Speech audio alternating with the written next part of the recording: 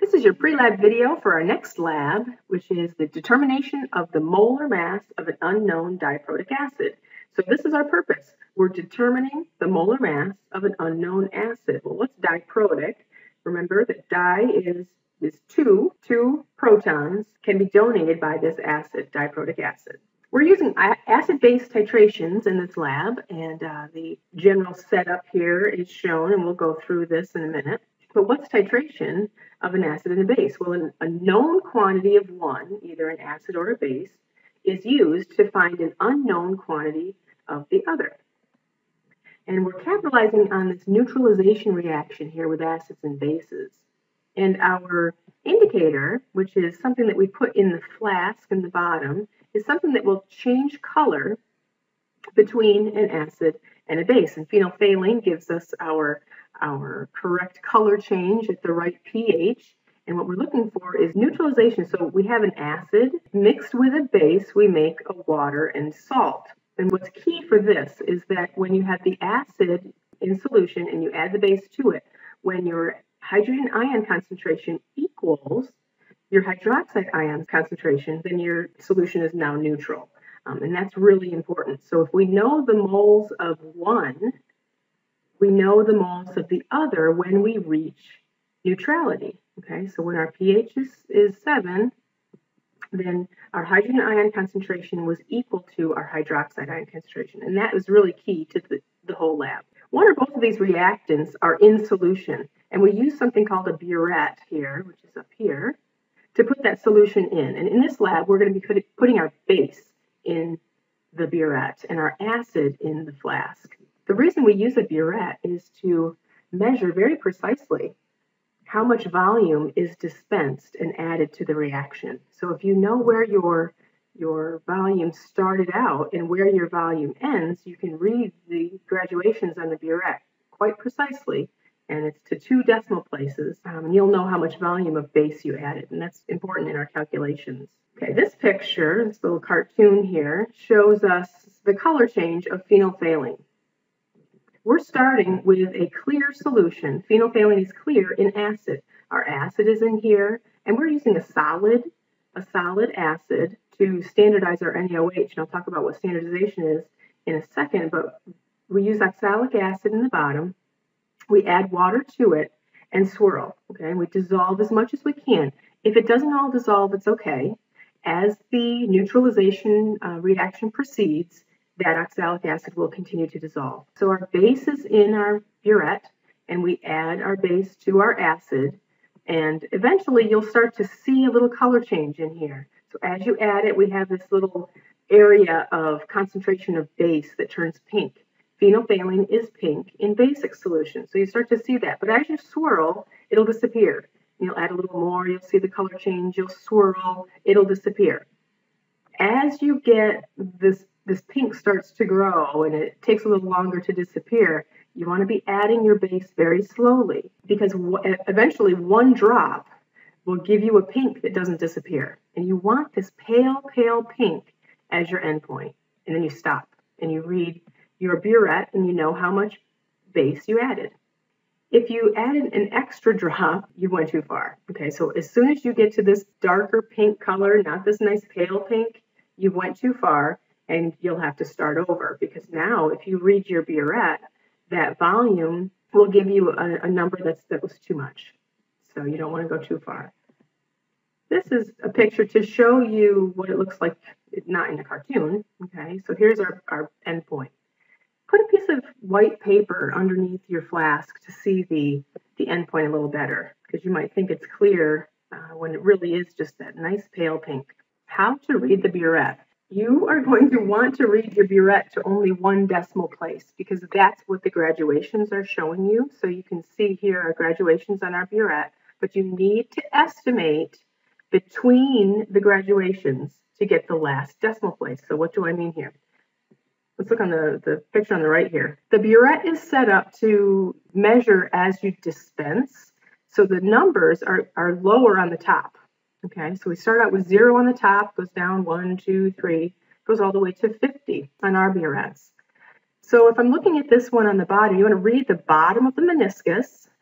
So this number is 26 There's 10 graduations here. So it's 26 milliliters, 26 point, let's see, 5, 6, 7.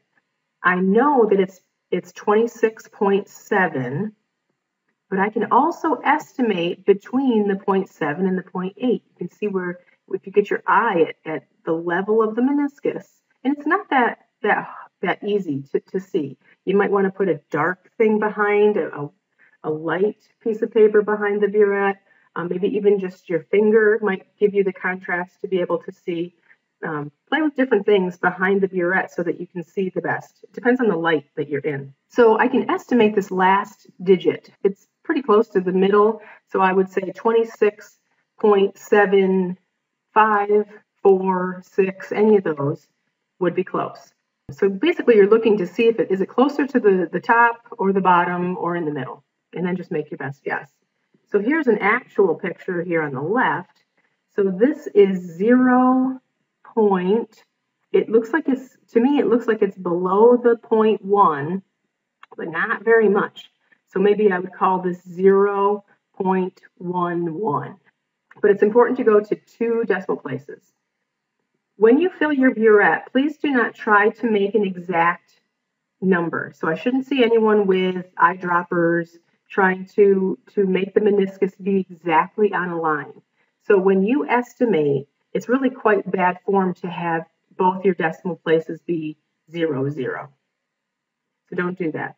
Pour it, fill your burette so that you're within the graduations, and read your initial burette reading wherever it is. Don't try to make it an exact number. Just estimate the last one. So we're working with molarity here. So the standardization of the NaOH solution is the first step of this lab. You'll be making up your NaOH solution, but you're going to be using like just approximate values and approximate measurements so that you have a certain molarity. That solution is going to stay constant. We're going to use that NaOH for the whole rest of the lab, but we are going to at first figure out exactly what that concentration of the NaOH is. And we're going to use titration of a known acid, oxalic acid, to determine what that exact concentration is. So that's the first half of the lab. This is the reaction that we'll be using. So our oxalic acid is a dihydrate. We're going to neutralize that acid with our NaOH that we've just made, okay? This is the concentration that we want to know. We want to know the molarity of the NaOH. That's the purpose of the first part. So molarity, remember, is moles per liter. This is our reaction. Okay, so we're making a neutral. 2 of these waters actually came from here. Okay, so we're taking 2 of the hydrogen diprotic acids, okay, from the oxalic acid with 2 NaOH, okay, 2 hydroxide ions, making 2 waters plus the 2 that we already had. So the key to this is recognizing that we need 2 moles of hydroxide ion to neutralize 1 mole of our diprotic acid. Our calculations then, okay, so how does this give us our quantities that we need?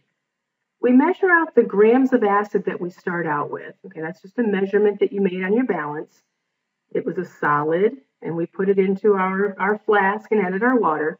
We can convert our grams of acid into moles of acid using our gram formula mass of oxalic acid. So from this, in our periodic table, we can figure out the grams per mole. We can change grams of acid into moles of acid. Since we have a balanced equation, we can, once we have moles of one thing, we can convert it to moles of another using stoichiometry. So our mole-mole ratio here is a 2-to-1 ratio. We can change moles of acid into moles of base. Moles of base is part of molarity. We need the moles of base. We just calculated it. So all we need is then our liters of base to calculate our molarity. Our liters of base came from our burette. Okay, we measured that experimentally. We have a final burette reading and an initial burette reading. If you subtract those, that will give you a volume in milliliters. Convert that into liters and divide. Okay, so we were looking for our moles of base from our titration. From our titration numbers, from our burette, we have liters, and we calculate our molarity. That's the purpose of part A, or the first part of this lab. The second part is the titration of an unknown acid with our now known base. We just calculated the molarity of our base. That's now our known quantity. Our unknown quantity is a sample of a solid acid that you'll get from your instructor. So you're going to use the exact same titration procedure. You can leave your base in the burette the whole time. Don't empty your burette in between every trial. Okay, you don't want to waste it because we just figured out what the concentration of that base was. If we run out, then we'd have to start all over again. Make a new base and then standardize it, find out what that concentration is to then use for our second part. So don't waste it. Leave it right in the burette because our base will continue to stay in the burette for all of our titrations. This is the general equation for a diprotic acid, which we're telling you that your unknown acid is diprotic. Okay, so you will need 2 moles of base to neutralize your diprotic acid. So this is just in general what the acid is. So we have some unknown anion here. So how are we going to calculate it? Okay, we have if you titrate this to your endpoint, you know that your moles of acid, your moles of hydrogen ion rather, equal the moles of your hydroxide ion. And we have from our burette a volume of base that was dispensed. So we have a volume of base, we can change that into liters. Liters times molarity times moles per liter gives us moles of our base that we needed to neutralize our acid.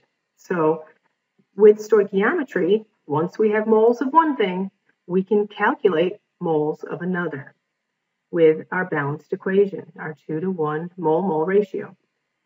So liters from burette times our molarity. Our molarity came from part A. You just calculated that with your standardization of NaOH. That goes here. This times this gives us moles of base. Once we have our moles of base, we can use stoichiometry, our 1-to-2 ratio, to calculate our moles of our unknown acid. The purpose of this whole lab was to figure out the molar mass of our acid. And a molar mass is grams per mole. Looks like we just figured out 1/2 of that piece. So now we have our moles of our unknown acid. We need grams of our unknown acid.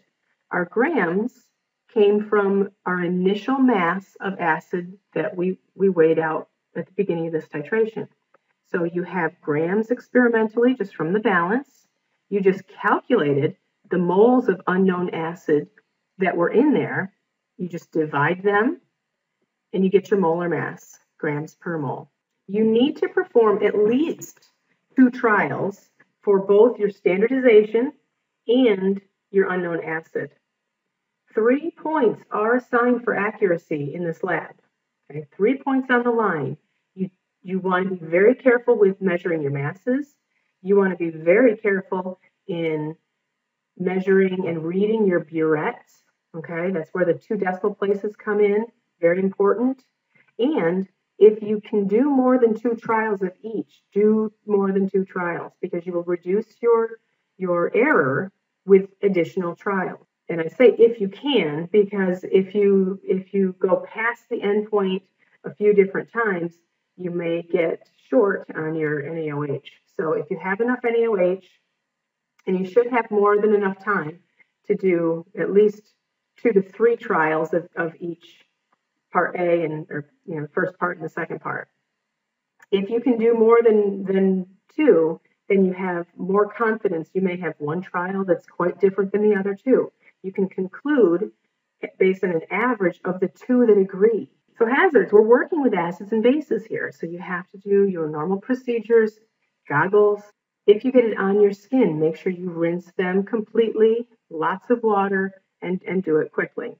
All your solutions can be rinsed down the drain, followed by lots of water. So go ahead and turn on that tap and feel free to rinse those down the drain. And that concludes our video for the next lab.